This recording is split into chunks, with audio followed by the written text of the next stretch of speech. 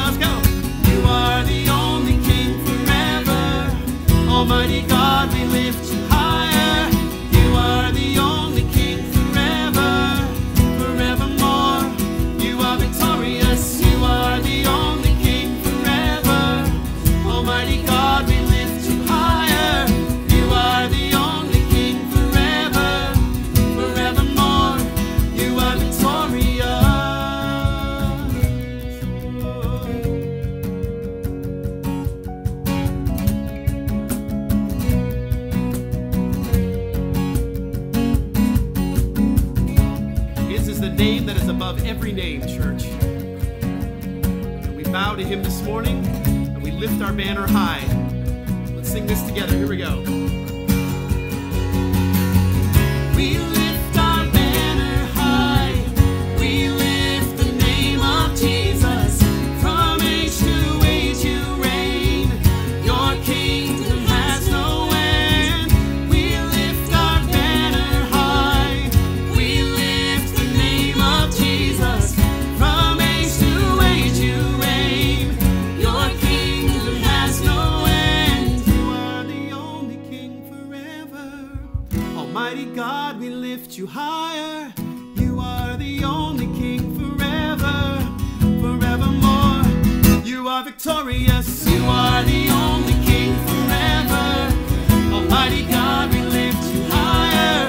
You are the only King forever, forevermore. One more. You are victorious. You are the only King forever. Almighty God, we lift you higher. You are the only King forever, forevermore. You are victorious.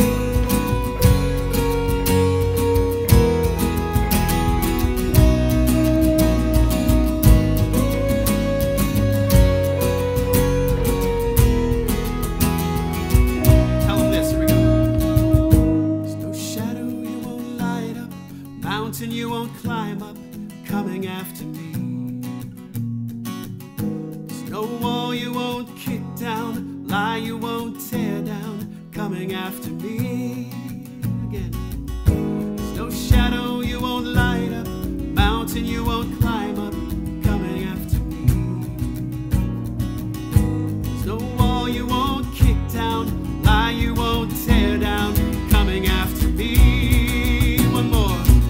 There's no shadow you won't light up, mountain you won't climb up, coming after me. There's no wall you won't kick down, lie you won't tear down, coming after me. Overwhelming, never-ending, reckless love of God. Oh, it chases me down, fights till I'm found, leaves 99. I couldn't earn it, and I don't deserve it, till you give yourself away. Oh, the overwhelming, never-ending, reckless love of God.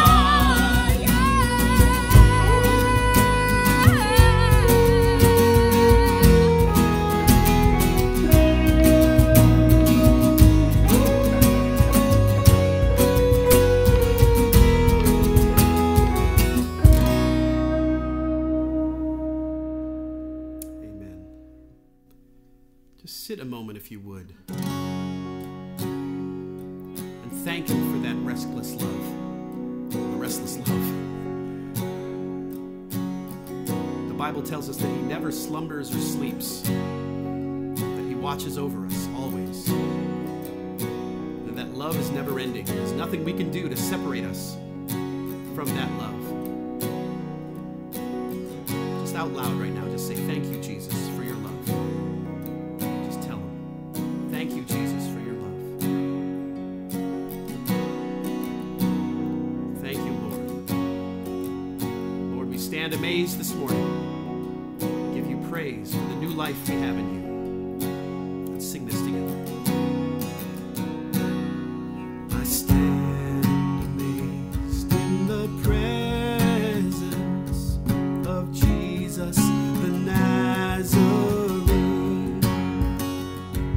and wonder how He could love me, a sinner condemned unclean.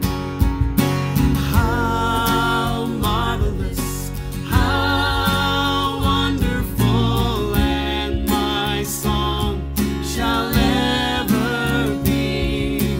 How marvelous, how wonderful is my Savior's love for me.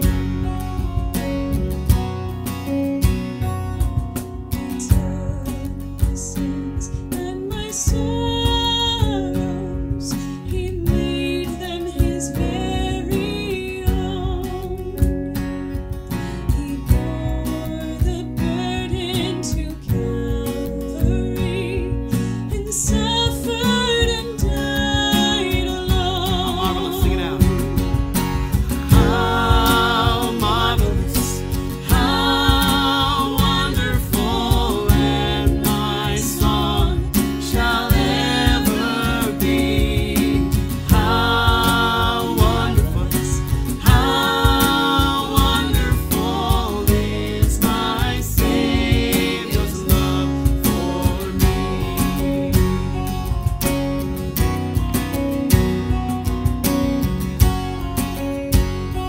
Here's the last verse. Understand.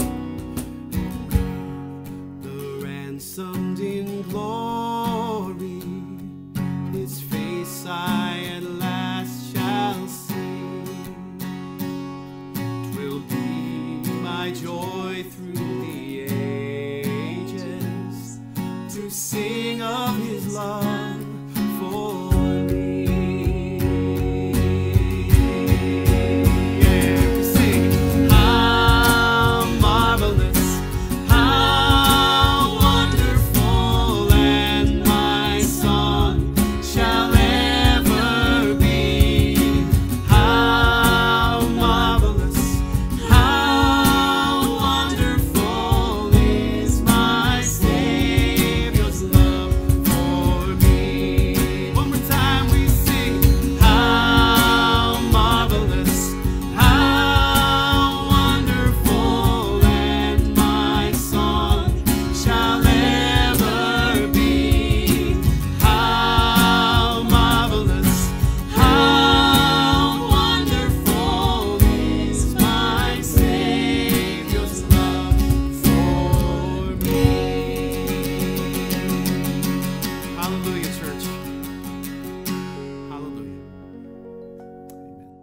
Well, good morning, Bright City Church. We are so glad that you're here with us today, that you've chosen to watch our service. There are so many churches in the Triangle, and we just feel really honored that you guys are here with us. We have a couple of announcements for you, but first, we want to continue our worship through our giving. We like to say this is the way that we demonstrate the priority of God in our lives, and so you can text the number on the screen to give today. You can also give online.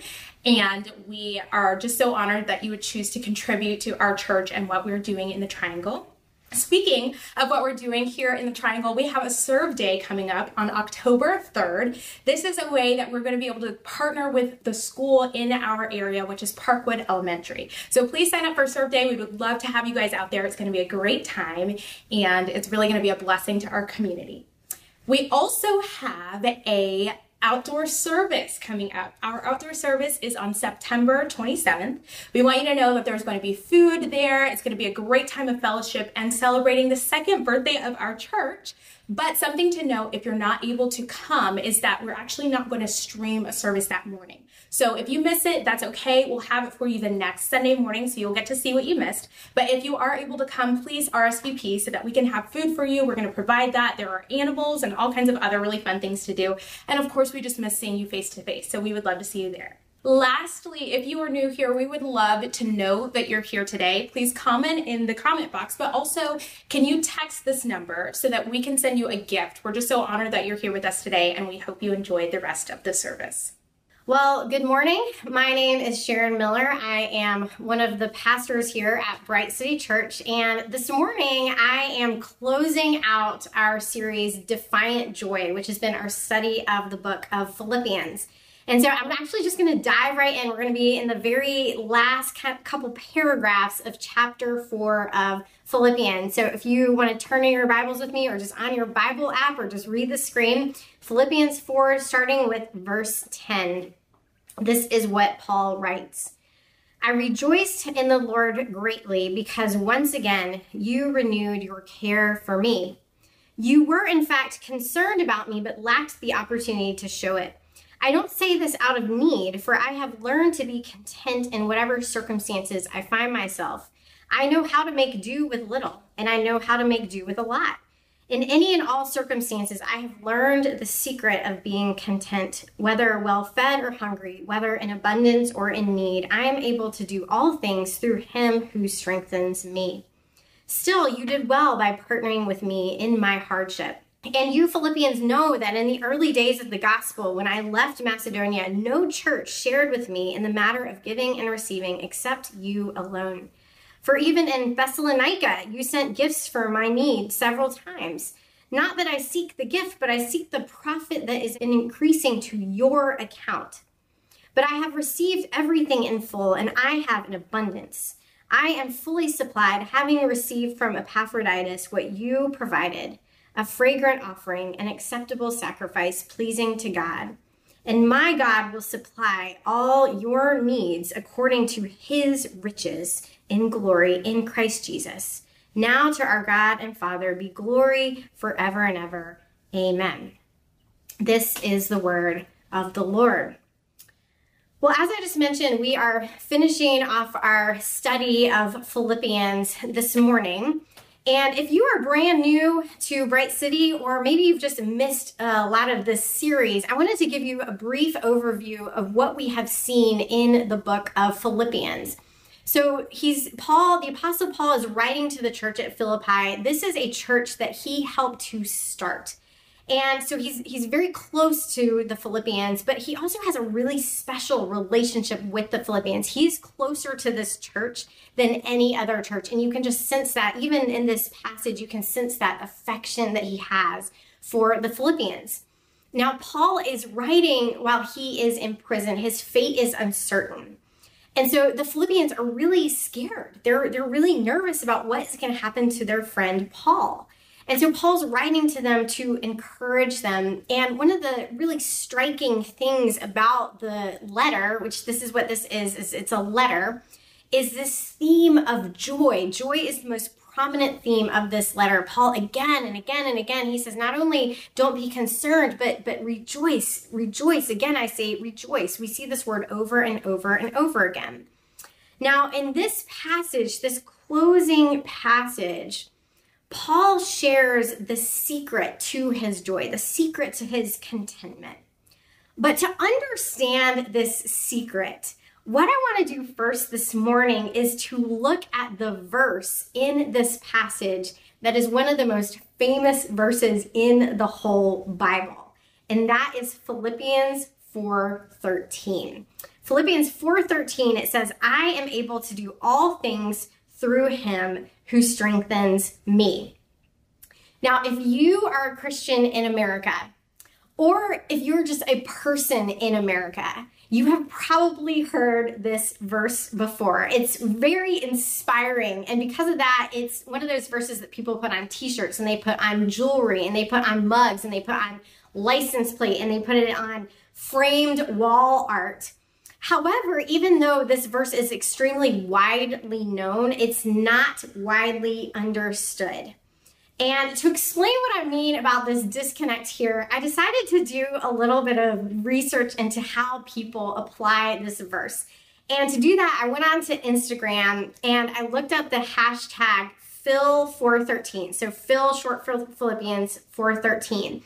And if you're not on Instagram and you don't know how hashtags work, when someone posts a photo, they'll have a caption and then they'll have hashtags next to it. And hashtags enable people to find your photo. It's kind of like categorizing it in a way that people can find it. And so someone would post something and then put this Phil413 on it. And if you're, having a hard day and you think, I need some inspiration, you can click on this hashtag and find all these messages. And so when I searched this hashtag Phil413, first of all, there were over 120,000 uses of it. And that wasn't just, there were other versions of it. Like you could search hashtag Philippians 413. You could search hashtag I can do all things. So this was just for this one version. And I wanted to share with you what I found. So first up, I found things that I think are in the spirit of the actual verse, like what Paul is writing about. So I found a number of uses of it in reference to parenting, specifically right now during COVID, virtual homeschooling, a lot of parents saying, I can do all things. I can do this right now through Christ who strengthens me. I saw it in reference to overcoming cancer. I saw it in reference to maintaining sobriety. I saw it in reference to people who were finally graduating. But then beyond that, I saw it in reference to a lot of things that I would say are not so much in the spirit of what Paul meant here. And I've tried to categorize them. The number one category that I found is sports. This is where this is used over and over and over again. So just to list the sports that I saw this in reference to was volleyball, soccer, marathons, triathlons, football, cheerleading, cycling, basketball, mixed martial arts, jiu-jitsu, boxing.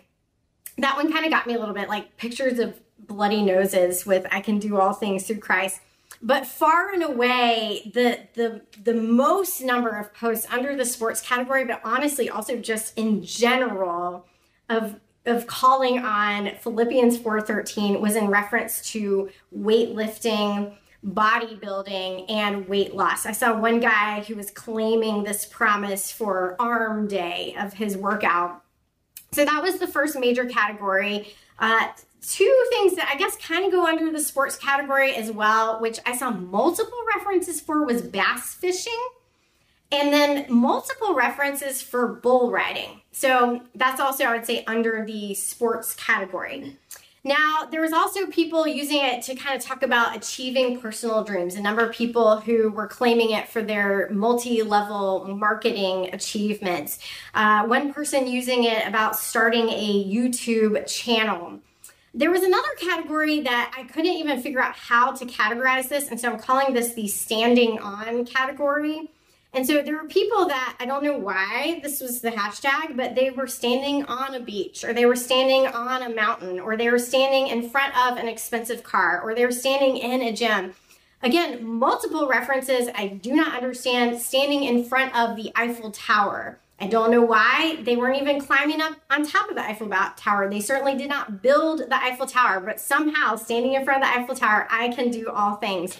And then finally, my favorite reference out of all of the hundreds that I looked at is someone claimed the promise, I can do all things, in reference to them smoking a rack of ribs. So some of you, maybe this is resonating right now. For me, not so much. But this verse is clearly popular, especially in the American context, because it coincides really well with the American dream of self-empowerment. You know, we've talked about this a lot, where we live in a culture where kind of the mantra is, you can do anything. You can do whatever you set your mind to, that if you work hard enough, you can achieve anything. And because this is really the culture that we're all soaking in, a lot of Christians have taken this verse, taken it, and kind of mixed it with this American dream mentality. And so as a result of that, this verse is used to pursue that vision, where whether it is I am, winning the championship or getting the promotion or buying the big house, that we can somehow bring Jesus along, that Jesus actually blesses our efforts towards pursuing this dream. And so this is how this verse is very often applied. And when it is plucked out of the context in which it was written, it almost would seem that what Paul was saying is that God is this life coach in the sky who has helped him to achieve his goals. And that what he's saying to the Philippians is, and now because of how he's helped me, he can be your life coach too. The trouble is, this interpretation obscures the actual meaning of that verse. In fact, it completely contradicts it. And so I want to look at the context here to understand what was Paul really saying here in Philippians 4:13. So let's go back to verse 10. He says, I rejoiced in the Lord greatly because once again you renewed your care for me. You were, in fact, concerned about me, but lacked the opportunity to show it. I don't say this out of need. Now, I want to pause there. Paul is thanking the Philippians for supporting him financially, but the way that he's thanking them is kind of weird, because he's saying, thank you so much. I didn't actually need it, though. Which is just the worst kind of thank you. As I was reading this, I was reminded of last Christmas when I was buying a Christmas gift for my dad. And I don't know if you have a person like this in your life who is impossible to buy for. My dad is really difficult to buy for because he just gets whatever he needs. Like if he wants something, he just buys it. And so it's really difficult to think of, okay, what does he not already have that I could get him? But this past Christmas, I actually came up with something that I thought was inspired. My dad has trouble sleeping. He's never been a good sleeper. And I'd heard about this natural sleep supplement. I'd had a number of friends who had used it and it had really helped them. And so I thought, okay, this is the thing. Like, I'm going to get this for my dad and it's just going to like change his life. It's going to revolutionize his sleep. And so I get this for him, and on Christmas morning, he opens it up. And he very politely, very graciously, he smiles and he says, thank you. And I said, have you ever heard of this before? Like, have you used it? And he said, yes, like, actually, I have heard of it. In fact, I've actually gotten it and I've tried it. And it didn't help me to sleep. And it actually gave me an upset stomach. But then so my dad's so gracious. He said, but this is like a different kind. This is a different brand, a different form. And so, maybe this will help me. But essentially what he's saying is, thank you, but I didn't actually need this, which just feels so terrible when you're the gift giver. And that is kind of what it seems like Paul is saying here. He's saying, thank you, even though I didn't need it, which feels almost like an ungracious thing to say. But that's not exactly what Paul is saying here. Instead, Paul, he's simultaneously wanting to affirm their generosity because they gave to him out of their love for him. They were worried. They wanted to support him. And so he wants to affirm that, and he wants to express his gratitude for it. But at the same time, what he wants to do is he wants them to think differently about money. He wants them to think differently about possessions, about achievements, about anything that they think is necessary for human flourishing.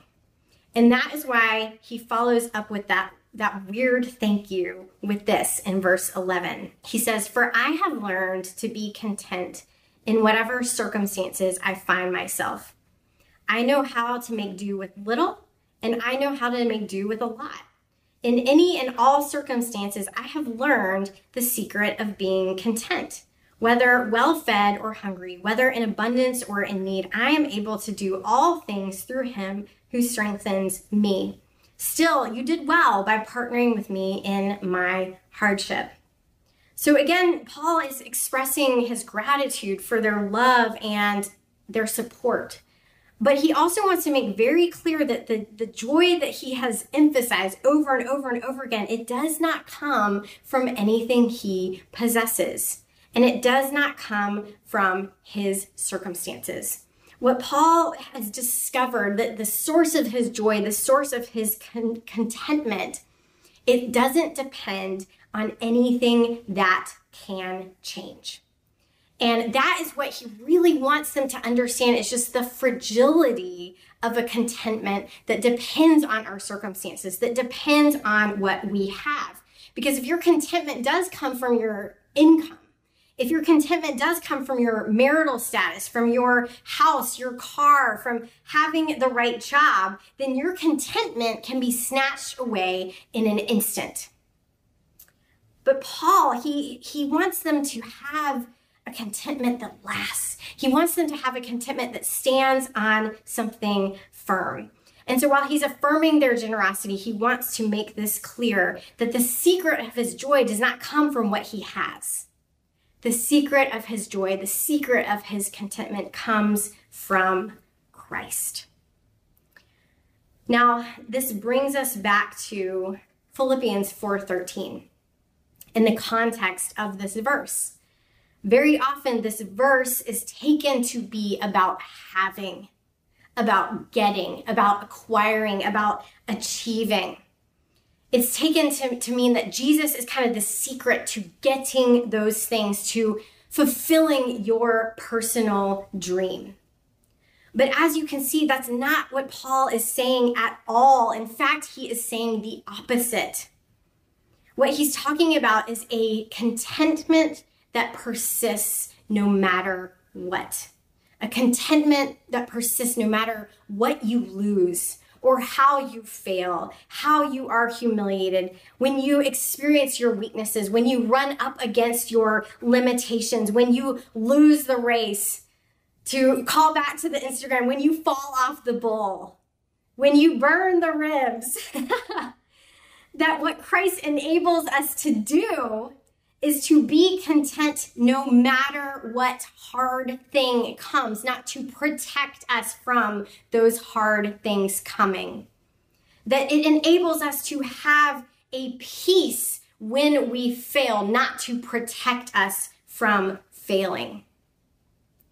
Do you see how this is different? Can you hear how this is different from how this verse is typically applied? That this is so different from that gospel of self-empowerment. The worldly use of Philippians 4:13 says Jesus will empower you to succeed. But what Paul is saying is that Jesus will empower you when you don't succeed. He will empower you even when you fail. And so he underscores this by what he then says after, and this is his closing words in Philippians 4.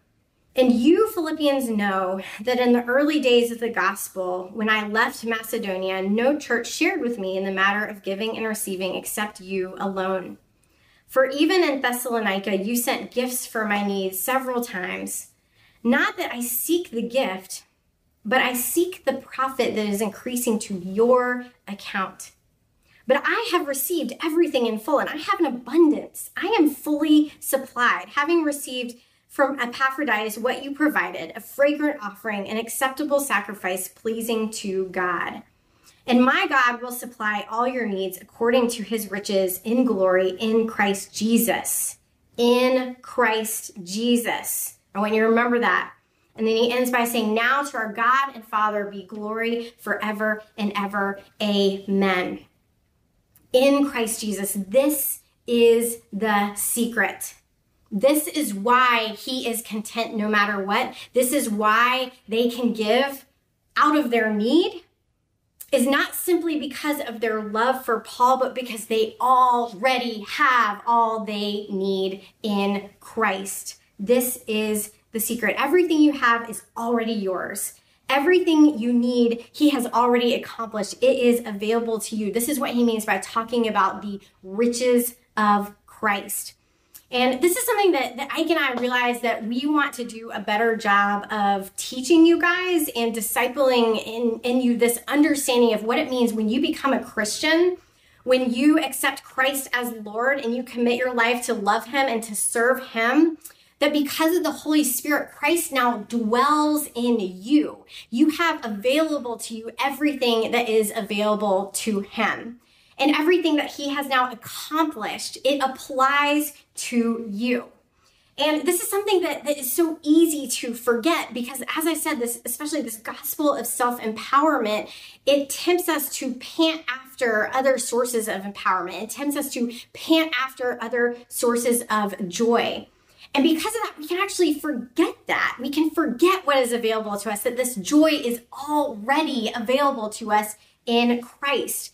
And so that's why it's so important to live in the reality of what is already available to us, to trust the reality of what has already been achieved in Christ.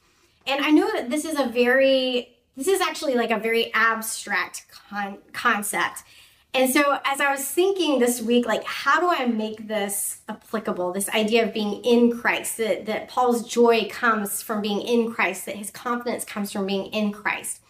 And the best analogy that I could come up with, and I don't even know if this will be helpful to you, I hope that it is, but I was thinking about when my kids were learning to ride their bikes. I especially remember this with Isaac. Cohen is our little daredevil, and so he just kind of like took off, danger be darned. But Isaac is much more cautious. And so he reached this point where he was ready to ride his bike. He had all the skills that he needed, but he still wanted me to hold on to his seat. And so he would ride around and he would try and pick up speed, but I could only run so fast. Like even Ike could only run so fast. And so we're trying to keep up with him, but we're actually holding him back. And on top of that, he's constantly turning behind him to see, are you still holding it? Like, do you still have me? Am I okay? And so I was thinking a lot about that. And to be in Christ, think of this metaphor, to be in Christ means that we already have everything we need to ride the bike, because really it's not us who is doing the driving. It is Christ. We are simply participating with him in that. It is Christ who has the knowledge of how to ride the bike. It is Christ who has the experience of how to ride the bike. Christ also has the balance. He has the muscle memory. He has the confidence to ride the bike. And so we have all of that in Christ, thinking of the bike as our lives. But not just that, we also have the freedom of when we take off, flying on that bike, that freedom that we feel is also ours because of Christ. But then on top of all that as well, and this is maybe where I'm like pushing this metaphor to its limits, but Christ isn't just the driver of the bike, he is also the destination. He knows where we are going. He's taking us to a place of joy, but we are also driving towards the destination of him. So now I'm kind of like stretching this metaphor to its limits. But the reason that I thought of this metaphor is that for many of us who've been Christians our whole lives and who are kind of soaked in this self-empowerment faith, is that we don't treat Jesus as if he is the driver of the bike. We treat Jesus as if he is the hand. We are the ones who are doing the work. It mostly depends on us. We are also the ones determining where we are going. And no wonder it is that we feel this pressure, even though we call ourselves a Christian, we feel this pressure because we are the ones doing it. We are the ones, determining where we are going, but we're also riding around a lot like my son Isaac when he's turning around. Are you still there? Are you still there? Checking to see if my hand is still there. We're doing that same thing with God, where we're saying, are you still there? Do you still have your hand on the bike? And God is saying, let me take the bike. I know how to ride it better than you.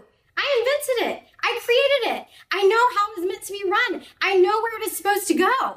You can go faster. You can go surer if you would just surrender control. But do you trust me? And that is why I get so frustrated with this popular application of Philippians 4:13 of just tacking Jesus on. Because it's not, rather than giving it all over to Jesus, it's essentially saying, whatever your dream is, just bring Jesus along. And that's actually an incredibly insecure place to live. And it also means that we will end up running after things for contentment when we could already have it in Christ. And so as I close this morning, I want to say, enough with the self-empowerment. God wants you to be empowered, but not by yourself. He wants you to have an empowerment that comes from Him, because that is an empowerment that lasts. It will stand your feet on something firm. Your contentment, your joy, it will no longer stand on things that can be snatched away in an instant. Instead, God is offering a joy that defies scarcity. It defies loss. It defies humiliation. It defies suffering. It defies any hard thing. We can already have it. We don't need to add to it at all. So whatever you are facing right now, whatever you think that you can't get through, whatever you think, if I just had this, if I could just get to this point, then I would have joy. The question I want to ask you is, what would it mean to trust God? To let Him get on the bike of your life, to hand over control, to surrender to Him, to let Him direct it in the direction that He wants to go. And instead of panting after all these things that disappoint, what would it look like in this season to find your joy in Him? It is waiting for you. We already have it available to us. Thanks be to God. Will you pray with me? Lord, this idea of the riches of Christ, it's an abstract idea. This idea that you are in us, it's an abstract idea. And I feel that tension every time my kids during prayer time ask, why can't I see Jesus? Why can't I just see Him? And I think that what they're saying with their little kid minds and hearts is actually something that even adults feel as well. And that is why we run after the things that we can see. We run after the things that we do think will give us joy, will give us contentment, will give us security. And what you're begging us, pleading with us to open our eyes to is the reality that those will only drive the bike into a ditch, that they will keep us in this place of constant insecurity and constant needing to control. But to be disciples of Christ means that we already have all that we need. You know what we are created for. You know how you want us to live. You know what it looks like for us to flourish. We simply have to surrender our control. And so I pray that everyone who's listening this morning, that we would search ourselves and ask, what is the area that I don't want to surrender? What is the thing that I'm running to for joy instead of Christ? And what would it look like for me to lay that down and to seek my joy in you? Holy Spirit, give us the clarity that we need to make those kinds of hard decisions, to take that next step towards you. It's in your name that we pray. Amen.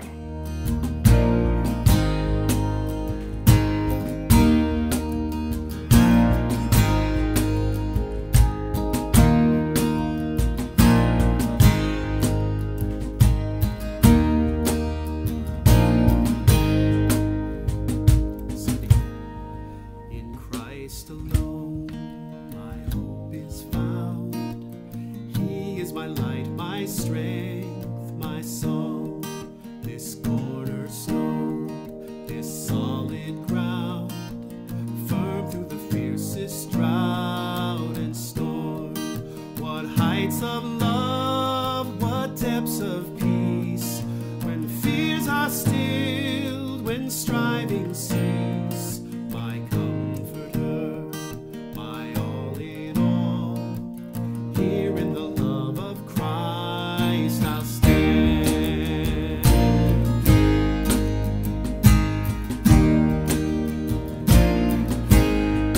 In Christ alone, who took on flesh, fullness of God in helpless babe, this gift of love and righteousness, scorned by the ones he came to save, till on that cross as Jesus died, the wrath of God was satisfied.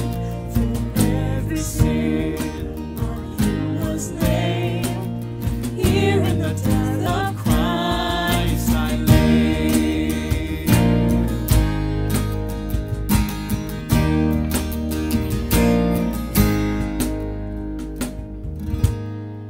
There in the ground his body lay, light of the world by darkness slain, then bursting forth in glorious day, up from the grave he rose again, and as he stands in victory, sin's curse has lost its grip on me, for I am his, and he is mine, bought with the precious blood of Christ.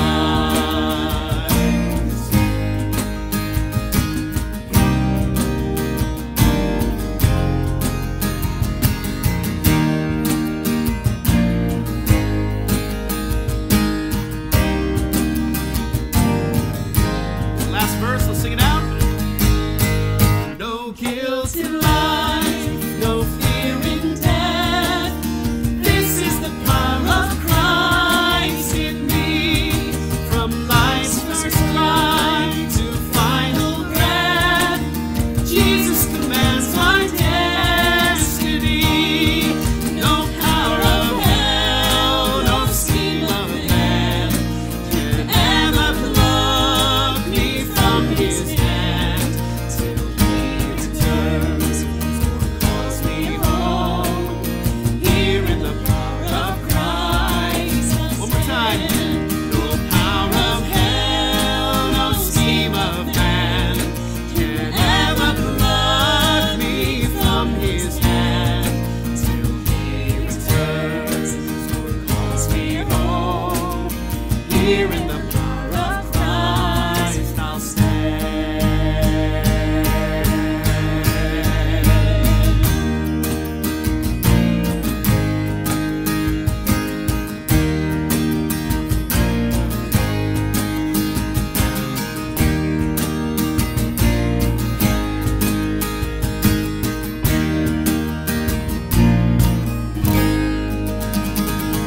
That's truth, church.